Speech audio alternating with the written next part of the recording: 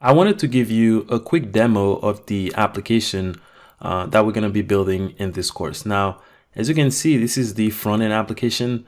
There's an entire backend application that is supporting this front-end application, and we won't be covering that backend in this demo, but we will be seeing all the features that we're going to be building in the front-end application. So as you can see, this is a user management application where you have a list of users and you can update, create, or delete those users as you wish. As you can see here, this application has two tabs. There's one here where we have all the users, and then this other one where we have the profile of the logged in user. So if we go back to the list of all the users here, you can see we have this nice table with all the users, and we can take a look at their information. So if I click on one of those users, you can see all of their information come up. We can see when they joined, when they last logged in, what role they have in the application, and if their account is unlocked, etc. So you can also see that we can also edit those users. So if I click here, I can actually edit these users. However, I can't edit the role. You can see the role is locked. Okay, if I click on it, nothing happened. Now, the reason this user doesn't have access to do this, it's because of the role of this user. So if we go back real quick and check out the profile of this user called Beth, you can see down here, Beth is the manager. And to the right over here, you can see that for this role, she can only read and update users' information. And that explains why when we go back to the list of all the users, we don't see a button to add a new user or delete a user, because she's not allowed to take those actions in the application. She can actually update, like if I go here, I can actually update this user here. If this user is inactive, I can go ahead and make that user active, and I can even change their name to John. Okay, so I can change the name, save. As you can see, I can update, but I can't create or do anything like that. So let's go ahead and take a look at Morty. So Morty here is a simple user, as we can see, right? So I'm gonna go ahead and sign out, and then I'm gonna go ahead and log in with Morty.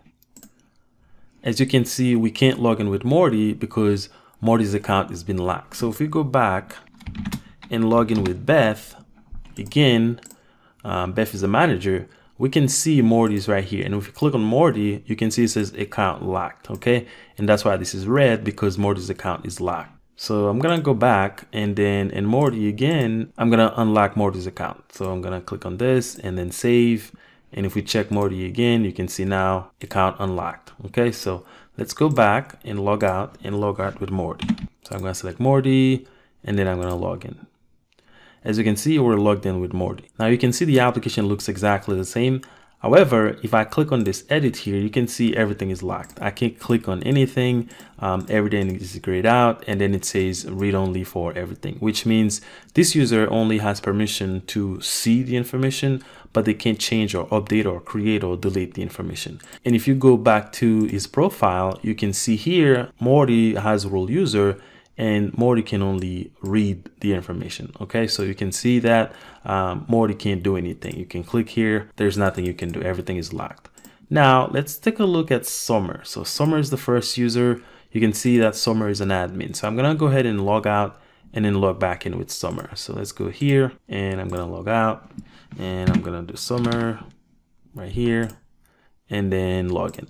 Now you can see the application looks a lot different. We have this new button here, which is a button to add new user. And then we have this edit, which we've been having. And you can see everything is now unlocked because this user is an admin. And if we go back to this user's account, we can see that they can update, they can create, and they can read, but they can't delete. So if we go back again, we can see that the delete button is there. But if this user tries to delete, they can't delete, and that's why I leave this button here. I could have just gotten rid of this button altogether, not show it unless you have this permission. But I'm showing it here so that you can understand, the implementation of this. So if I click on delete, can't delete.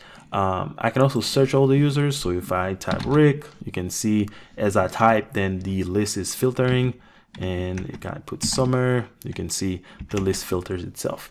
And I can also reload all the users. I can click on this and all the users reload. And I don't know if you guys noticed, but I have this new settings here now that I didn't have when I was logged in with a user that wasn't an admin. So now I can click here, and as you can see, I can change the user's password by just passing in their email here. And we can check this out real quick. So if I go down here, I select Jerry, and I get Jerry's email, and I go back. If I put some random email that doesn't exist, it's not gonna work. And if I put the real email, it's gonna take some time because it's working on the back end. As you can see, we send an email to this person here, and they would actually get a real email in their email. Obviously, this is a made up email, so I hope nobody has this email because I don't want to be spamming anyone. But they would get a real email. So now the last thing I want to do is to deactivate a user. So if I go here again for Beth, and then I make her inactive. So I'm gonna uncheck this. As you can see, it changes automatically, and then I save. Now Beth is inactive. Now if I try to log in with Beth,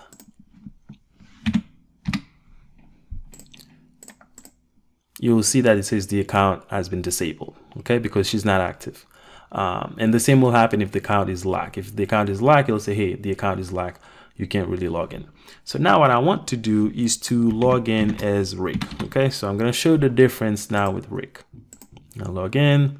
As you can see, the application looks exactly the same. However, if you go to Rick, you will see that Rick has this delete permission because Rick is not only an admin, Rick is a super admin, and only the super admins have the delete permission in addition to everything else.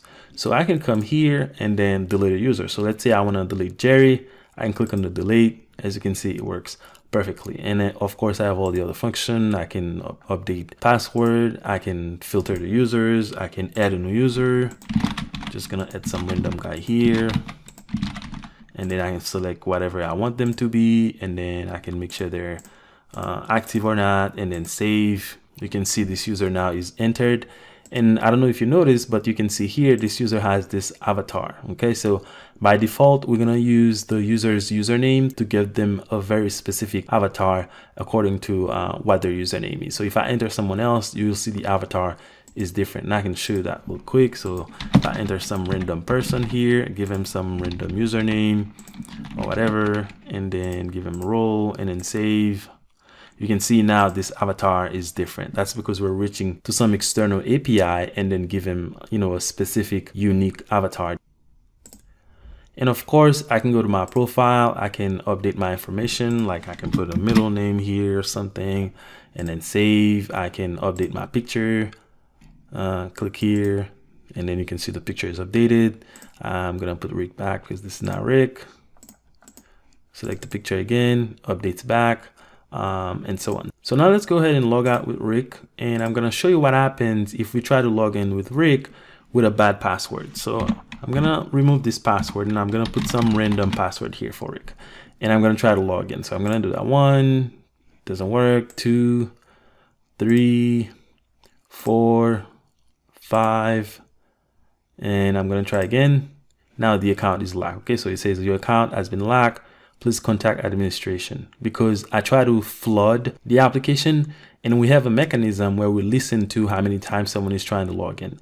And this is a mechanism that I created so that we can mitigate brute force attack. If someone is trying to log in with, you know, some correct username and they don't know the password, they're going to keep trying and trying until they get it right. So we want to mitigate that, and that's just mitigating brute force attack. So I'm going to go ahead and log back in again with Beth.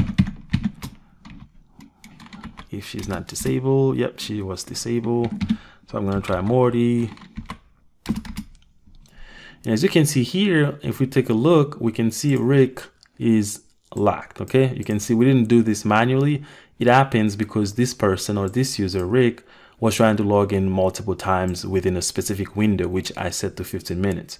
So within 15 minutes, if someone's trying to log in like 5 times, their account is going to be locked. And that's what happened to Rick. So I think that's everything. I feel like I'm forgetting something, but anyways, that's the whole point of creating, you know, a course about security, because ultimately this is what you want to do. You want to build an application with very fine-grained security where different users have different permissions, and this is what you would see in a real-world application. So I hope you guys are excited. There's really a lot to cover in this course, and I'll see you in the course.